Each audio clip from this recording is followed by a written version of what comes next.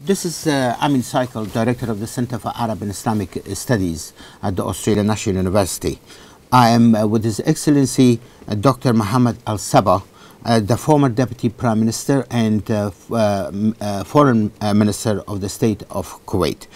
Dr Al-Sabah is visiting the Australian National University at the invitation of the University Center for Arab and Islamic Studies and under the sponsorship of the Australia Arab or Council of Australia Arab Relations, and we are absolutely delighted to have him with us. Dr Al-Sabah, welcome to the ANU Media. Thank you. I would like to really start off by asking you that the Middle East is going through a very difficult phase in its overall evolution. We've got so many conflicts going on in the region. What do you think are the main causes of this turbulent period? Well, you cannot really ascribe one singular cause. It's a cumulative. There are numerous issues that have accumulated over the years that has produced such a turbulent period. But I can say with confidence that one of the main intrinsic causes is the Arab-Palestinian, the Arab-Israeli conflict that has produced such hardship. For the past 60 years, numerous wars took place in the Arab world, and for 60 years, Israel did not gain security, and no single Palestinian got justice. So it's about time that we should concentrate our effort to solve this fundamental thorny issue. Dr. Al-Sabah, do you think that we are witnessing the emergence of a new order in the Middle East, which could really result in the redrawing of some of the boundaries? And I think many people would argue, or many analysts would argue, that it's very difficult now to put, for example, Iraq and Syria back together, and for that matter also Libya, and some people would say the same thing about Yemen. Well, we have this phenomena of failed states, where the non-state actors have gained enormous power, and frankly, the international community has relinquished its role in safeguarding the regional security and stability paramount. The issues at hand is not really the borders; it's the viability of states, whether they can survive. And currently we have civil wars in Libya, in Yemen, in Syria, and in lesser extent in Iraq. But how the international community will handle the outcome of this civil war will determine very much about whether these states are going to be a viable states or not.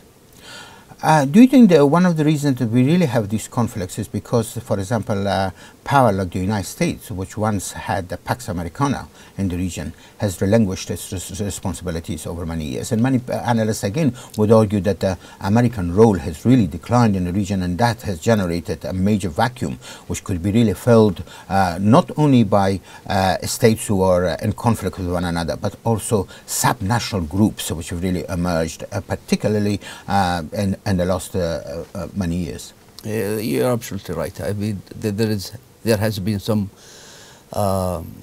lack of. It's not only American, but the whole United Nations system has proved to be wanting in engaging in addressing and resolving some of the regional issues. That also brings me to the question of the Gulf Cooperation Council, in which you played a very important role in consolidating the Gulf Cooperation Council. And of course, for the information of our audience, the Gulf Cooperation Council is composed of Saudi Arabia, Kuwait, Qatar, Bahrain, and the United Arab Emirates and Sultanate of Oman.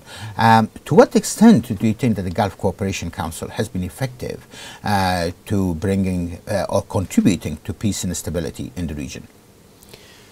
Well, actually, the Gulf Cooperation Council, the GCC, remains the only viable, coherent regional organization that has withstood all the turbulences in the past 30 years.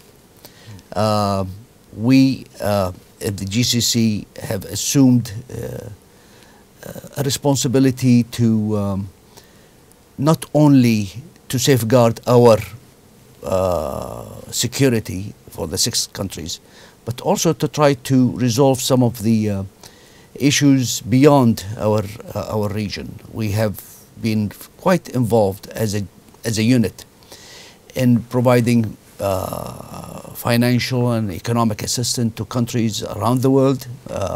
We act in a harmonious way with international organizations, be it in the refugee issues or in the humanitarian and international economic conferences.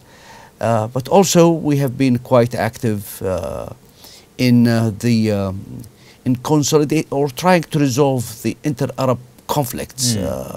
So I think that the experience of the GCC have proven to be a very successful one. What do you think are the chances of expanding the GCC to include countries like Iraq and Iran? Well, the idea of the GCC is really of 6 countries that have very much, they are very similar. And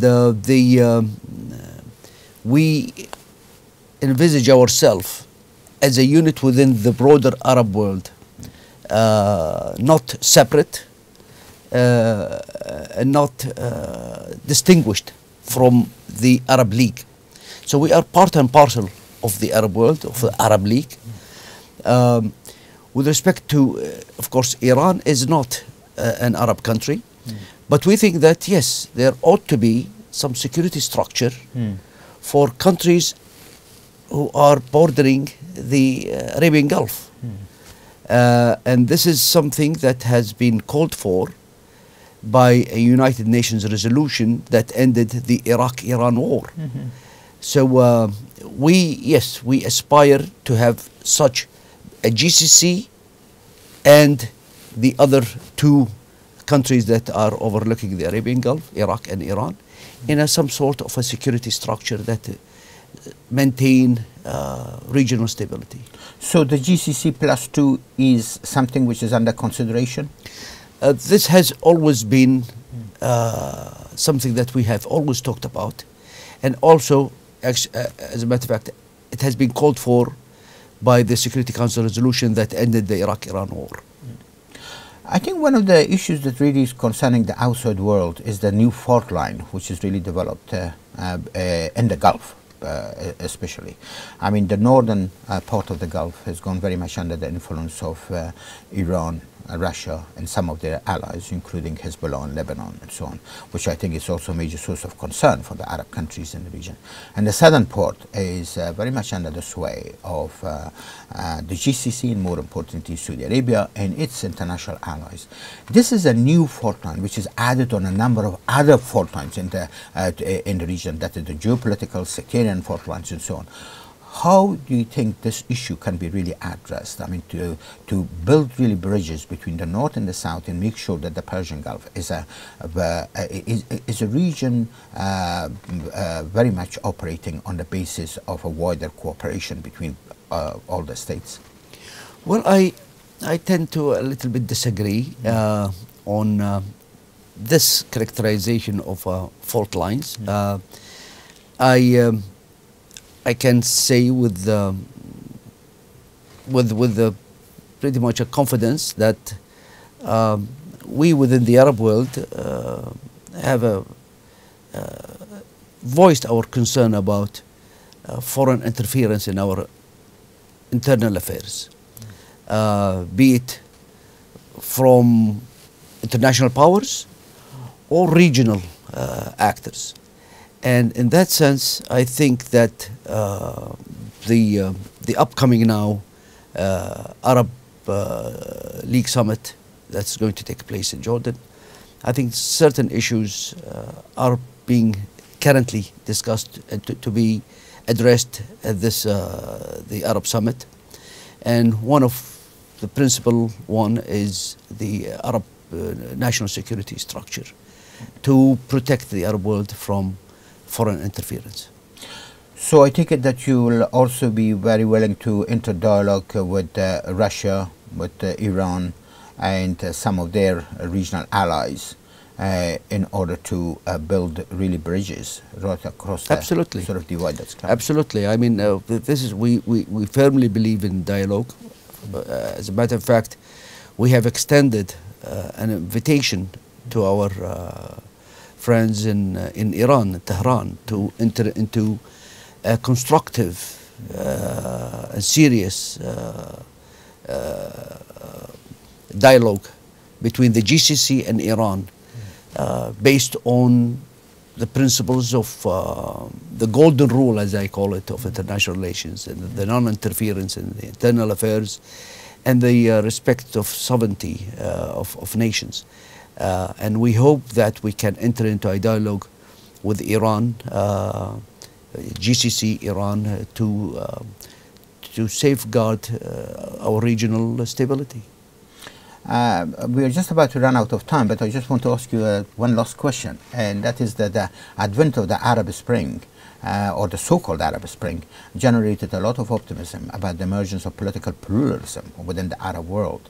But now we see that Tunisia is one of the countries which is pretty much on a shaky road of democratic development. But the expectations of the people who instigated the Arab Spring have not been really fulfilled to the extent which should have been. What do you think has gone wrong there? Well, I think that the Arab world has been gone through a period of despair. People have been denied their basic human rights, denied their role as citizens to partake in determining their own future. That led to an eruption, but it's unguided eruption. I don't think one can claim that the so-called Arab Spring has failed. I think it has been misdirected. I think that the initial cause is still viable, is still there, and that is the yearning for justice, for freedom, for more participatory political system, more politics of inclusion. It becomes now the standard